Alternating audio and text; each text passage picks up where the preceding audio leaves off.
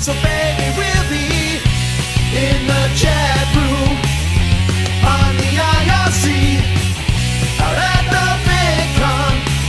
The Star Trek costume for me, down in the dungeon, roleplay D&D, and baby, talk nerdy to me.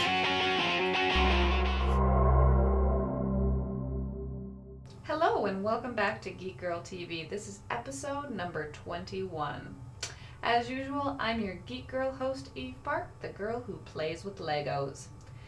This week, once again, we're listening to Talk Nerdy to Me by Possible Oscar, and once again, we also have another Majesticon interview, this week with Lego lady Kristine.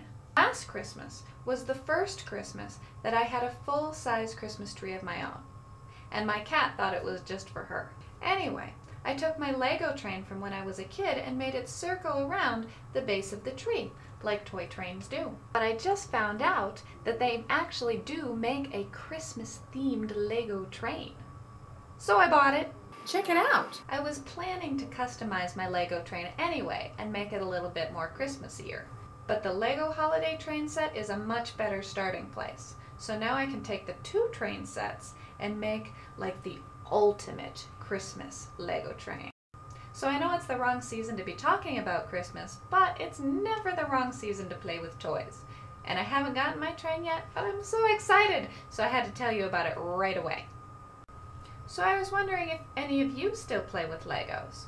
And if you do, maybe you could send me a picture of the latest thing you built or the coolest thing you ever built. Or maybe if you've ever gone to one of those Legolands. I've never been, but I really wish I could. And send those pictures to geekgirl@clevermedia.com. You know, I always dreamed of building like furniture out of Legos, and I finally priced what it would cost to build my coffee table out of bulk black Legos. And it would cost about $6,000. I don't know about you, but my coffee table cost me a lot less than that, so I think I'll be sticking with the wood one.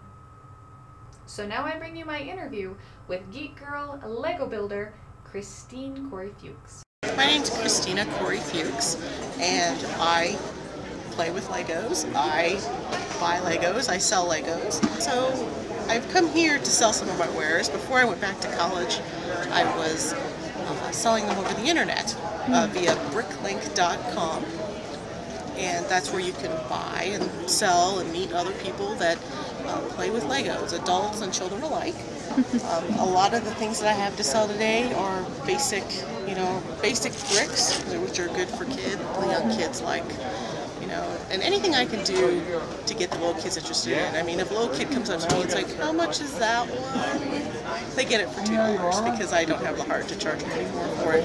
Because if anything, I want other kids to be interested in it. Spread the love of Legos. Exactly. That would be my goal, if anything. How'd you do at the show today? Were there many Lego buyers or? There were some. We had a lot of people come up, adults especially, realizing like, oh, Lego's still popular. And then I had a lot of little kids, and that was my goal. I had one parent actually buy for his son in college a lot of the bulk bricks because his son still enjoys it. So that was my big sale of the day. I made my table feedback, and that's all I ask. What do you do with Legos? Do you have any projects you'd like to? I do things like of? Bob here. This is my secretary. He normally sits at my desk at work. He's based off a kit that they made in 2000, which is a sculpture kit. And then I've acquired the pieces separately through Bricklink to change his color around a little bit to personalize it. I've also done mosaics. In fact, just within the last, what was it, month ago, we went to Nandesocon, which is the anime convention that happens in the metro area.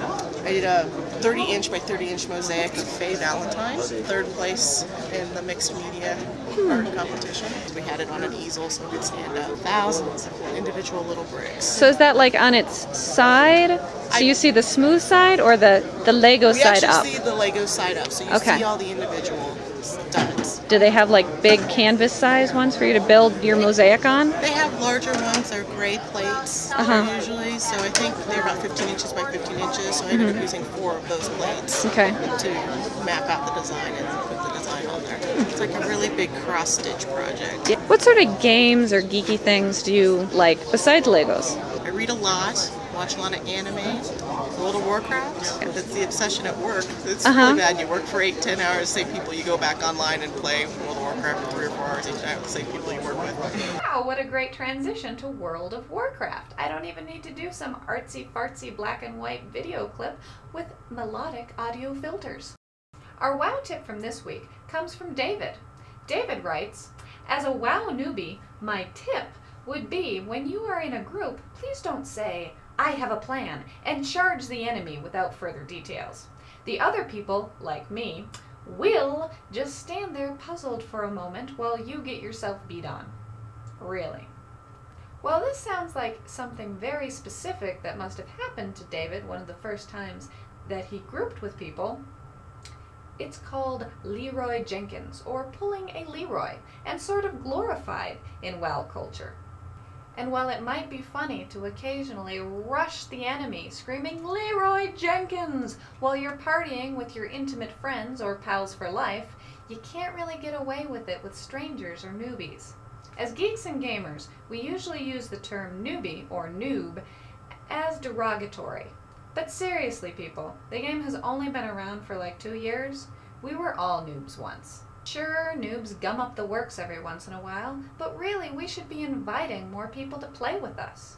The more gamers there are, the more voters we have when gaming censorship legislation comes down the pipe. And the bigger the target audience that gaming companies have, the bigger and better games they can afford to make for us. So in conclusion, my WoW tip for this week is that as gamers, we really don't need to make gaming any more inaccessible to new gamers than it already is. Just because somebody doesn't know as much about the game as you, doesn't mean that they're a complete moron. So it really helps the community at large if you take the time to explain some things to newer players, especially if they're on your side, and certainly if they're in your party. Of course, if they're the enemy, go ahead, own them till they cry. Artsy fartsy transition back to Legos. You know I had to hook you up with one of those. Anyway, I wanted to talk about bricklink.com that Kristine mentioned. Bricklink.com is a pretty cool Lego fan site. You can find a lot of inventory there. eBay is pretty good too, but Bricklink is better. I'm definitely going to go to Bricklink to buy the extra little pieces I need to customize my Lego train. And the #1 piece that I need is Elf minifigs. The train comes with normal engineers and workers, which everybody knows Christmas trains need to be run by elves. As far as I know, Lego has never made an elf minifigure, so I'm gonna have to build my own. So if there's any Lego maniacs out there, maybe you can give me some advice. But I'm thinking that these Lego Forest Men of the Castle set are probably a pretty good start to build my elves. They've got funny little hats and are mostly green. So I'm wrapping it up. But remember, send me your Lego project or vacation, pictures or stories. And as always, send me your questions, your comments, and your WoW tips to geekgirl@clevermedia.com. And if you didn't last week, I highly recommend that you check out possibleoscar.com. Thanks for watching. I'll see you next week. And if I could figure out the cosine of your heart, that'd be a good start. By the way, if you were a superhero, what would your name and superpower be? If I were a superhero, what would my name and superpower be? Well, I already am. I'm Trivia Girl. I know all trivia. Whenever we have game night, I usually do pretty well, so I people see. stop playing with me.